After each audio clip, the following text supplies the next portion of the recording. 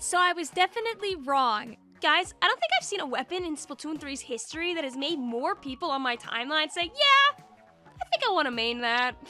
This is the one that people were gonna be the loudest about. Boom, boom, boom, boom. I forgot about the CRB. It already has 3,000 more retweets than that crazy purple decapitator, and we've only had it for like a third of a day. I'm no fool. I know. It's the blaster that gets you. You do this, and people blow up, and now you can have another bomb. I mean, you have one already, but yeah. There are fewer things in this world that bring joy more than, like, being able to, like, partly tap somebody and then leave a splat bomb at their feet. Like, basically, you could do this now? Darn it. Cut that out. You could do something like this. And a boop. La-la. Being now the only Kraken weapon with a bomb, congrats, it's gonna be in your solo queue lobbies forever.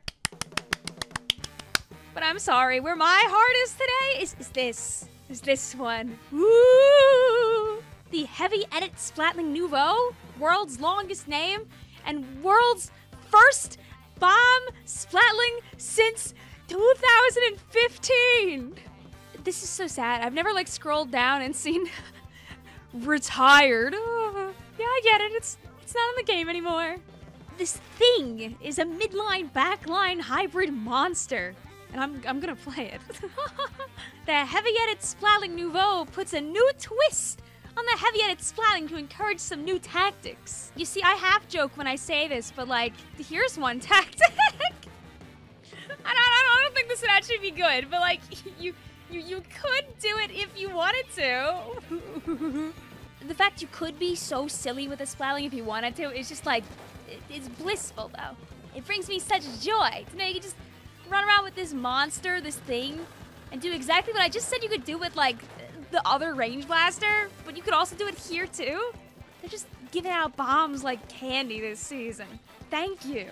Like, it's kind of just funny. This is the tweet that Keen put out this morning, where they were talking about how last year in Sizzle season kind of had a setup like this.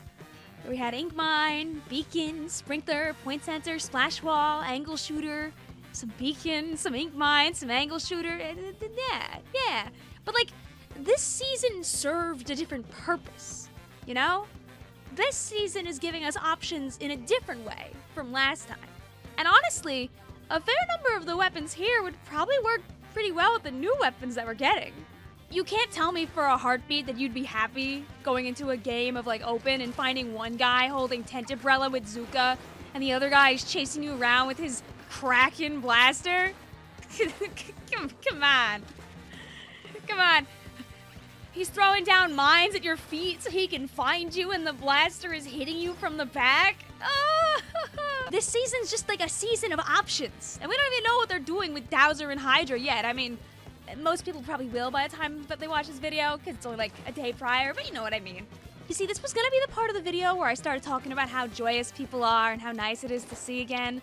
But then like the first thing I see when I look at the quote retweets, I mean, people are happy, yes, but then I immediately see people desiring to call the Heavy Edit because it's redder the Reddit, and I don't know how to react to that. That's a lot of likes. It might be over, guys. Since we're going into what might be rumored as the final season or the last really big update, it's good to see them bringing out options. Because, like, we have options right now, but these new weapons really do give you even more of that. Like, I could go ahead and basically have a team composition built with some friends. Maybe I have 2, 3 of the weapons chosen out, but you know, I still want like something maybe that has a little bit of range, maybe has like a little bit of aggression. I don't know what to pick.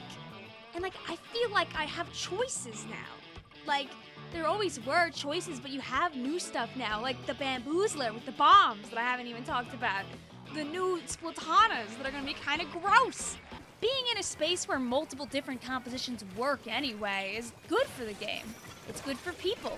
It'll inspire people to try other things, see what works best for them against all these weapons that are showing up new and old.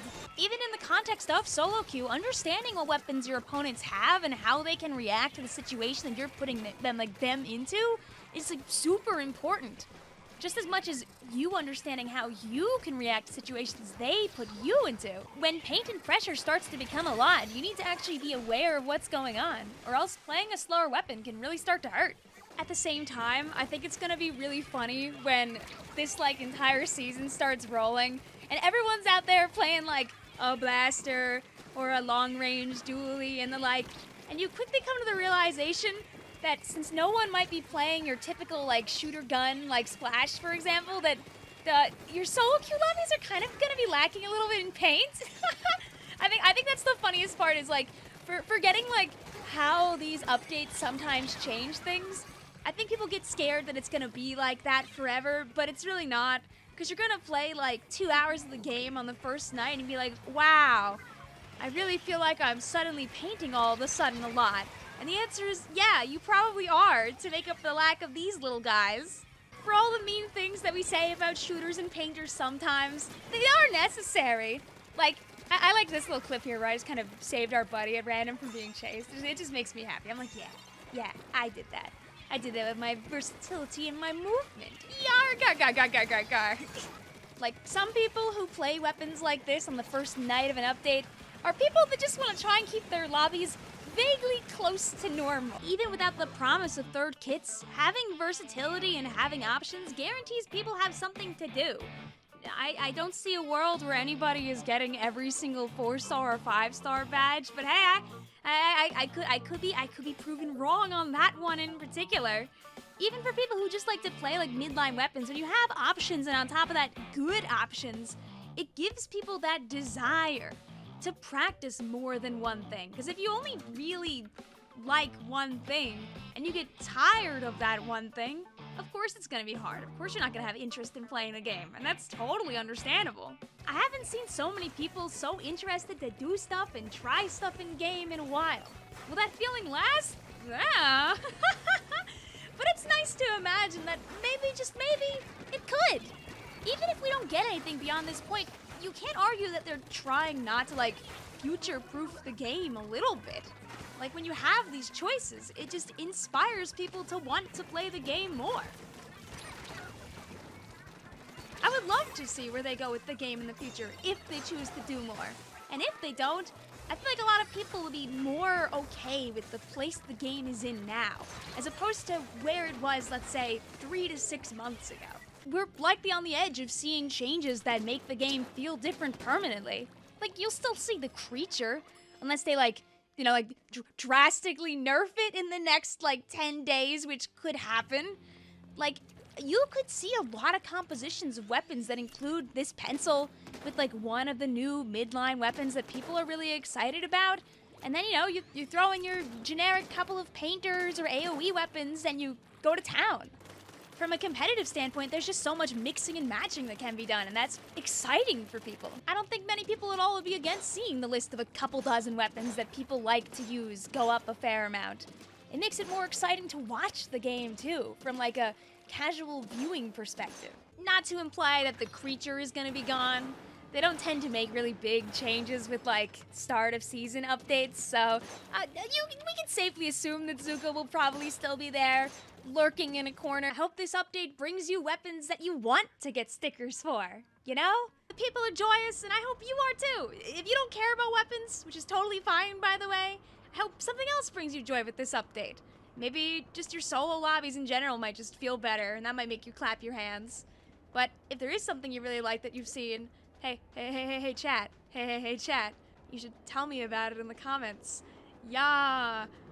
I'll probably be playing, like, everything when the update happens. Yeah? So basically, you could do this now, and then just leave him, well, that's gonna kill him anyway. Look, you can do something like this, and then la-la. Look, you could do something. You could do something like this,